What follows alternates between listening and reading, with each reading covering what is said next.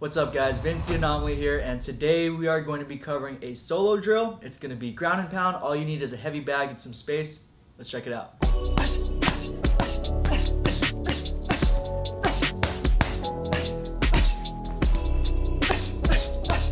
Alright guys, so the first thing we're going to be working on are our movements around this heavy bag. We want to really keep this thing more realistic in terms of, I'm going to pretend like this is an actual person that's fighting against me. Okay, pro tip for you, don't be hitting this side where it has the chain and all this extra stuff. That's how you cut yourself, that's how you hurt your elbows. Hit the bottom side. Another good part of that is usually the padding starts to fall down, so it's a little bit harder, so you can develop that strength as well. But we're going to be working here as if this is our opponent's head, okay? If I'm on the side like this, obviously I'm in side control. We've got our knee on belly. We've got mount. I also like to stand right here almost as if I'm standing in someone's guard so I can posture up and punch.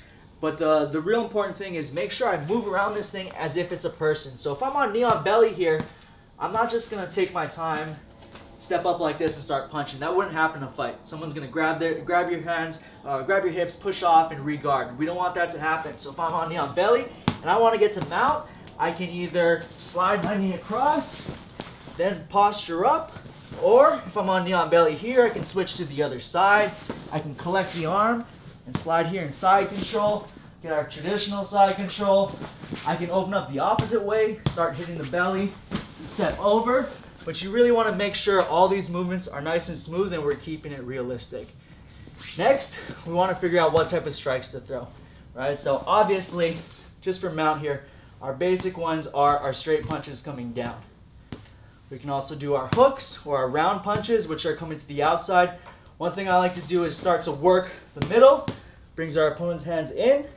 And once we do that a few times, we can start going to the outside, mixing it up. Don't forget to post as if I'm posting on their arms or their chin. Develop these strikes down the middle. Another thing you can do, obviously, drop these elbows. You can either come on the outside like this, like we're cutting down. We can be driving through the center of their guard here. Also, if we're on the side, let's say I've got side control, I could be elbowing this way to the head here. I could be elbowing the body.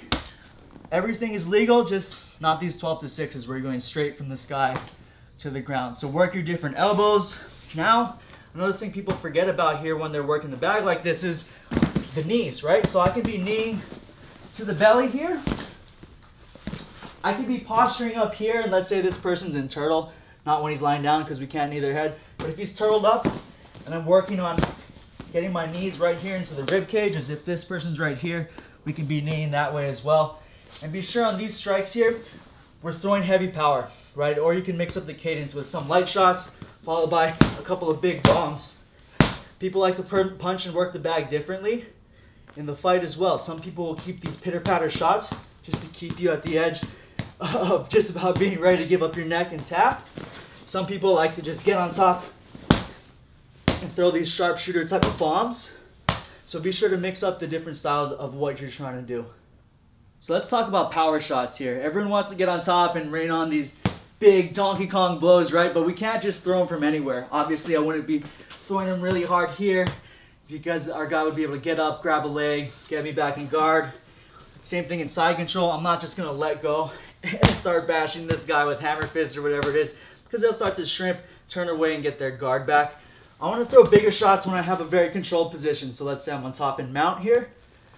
I've got a nice knee on belly position. Or if I'm on side control, I'm going to be throwing tighter, powerful elbows, things like that. But in terms of punching power, one thing I like to do, especially on this knee on belly spot, is really drive my hips and pretend like I'm digging my knuckles through the bag and I'm trying to hit the ground. Okay, I find that with this, because I don't have my legs to really turn in as if I'm standing up and striking, because we're attached, we're on the ground here, I like to drop my hips in and really follow through with this arm right down the middle.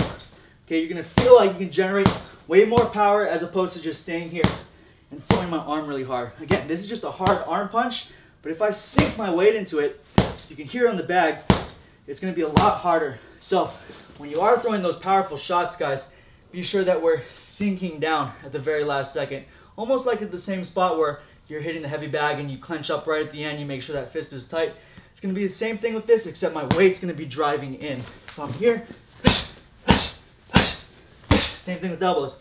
I can do these short little ones, or I can drive all the way through. So be sure to mix in that power, those light shots with the heavier shots for power. Again, we talked about cadence before, shots down the middle, lighter shots, big shots. If I'm going 1, 2, 3, mix it up and go 1, 2, 3, 4, 1, 2, 4, and switch it up. Okay, now we're gonna show you what it looks like to put it all together. We wanna make sure that we're moving as if this is an opponent on the ground. So we're gonna be using our strikes to work my way up. I like to start here in the guard, just how I was before, throwing these punches, splitting the guard, getting the side control. And again, usually once we get to side, especially in MMA, we're working to get that mount so we can rain down punches or take the back. So here I'm gonna be using some elbows, switch my stance, work the body, step over. Now I've gotten to where I wanna be, right? Working that mount. Let's say this guy starts pushing on a leg. I have to disengage, get over the side control or knee on belly. And I want to work all the way through. You can even go to this north-south position as well, guys. Use it to transition. And then start unloading on the back. So let's go just about 30 seconds of what this should be looking like. Again, use that power, cadence, everything.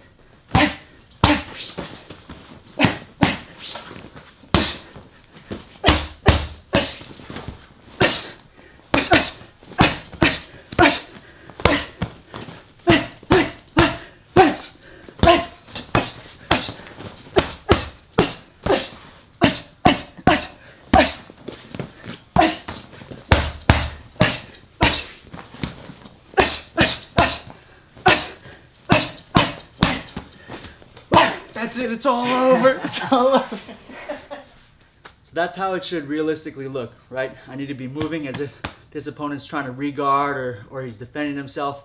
I also got to be splitting my cadence. I got to be splitting some softer shots with power shots, dropping those elbows, using those knees. Use everything at your disposal. So now one way I like to use this is in between rounds. So I would be doing pads with my coach. After every minute, break, boom, ground and pound on the back. Hard, moving, hitting. After another minute, I'm going back with the coach. You can do the same thing for grappling. Or if you're by yourself, you know, this is a great solo drill to just work the bag alone on the ground. Or you can be working on the ground, put the bag back up, start working on the feet. After that round's over, take the bag back down and start hitting it. If you're a wrestler or you like to throw these bags around, if you have a smaller bag, you can pick it up, dump it over. Again, work that ground and pound, pick it up, dump it, suplex, whatever you want to do. But there's a lot of things you can do. And again, this is great to work on by yourself. So try it at home. Make sure to film yourself. Tag me on Instagram at Vince The Anomaly and I can kind of critique you or help you out if you have any questions. So there it is, guys. A great solo drill to work on your ground and pound. Remember to keep the moves realistic and make sure to land pretty hard on that bag so you can develop that ground and pound strength. Until next time, be sure to subscribe to Fight Tips. I'm Vince The Anomaly. Fight Tips for the underdogs.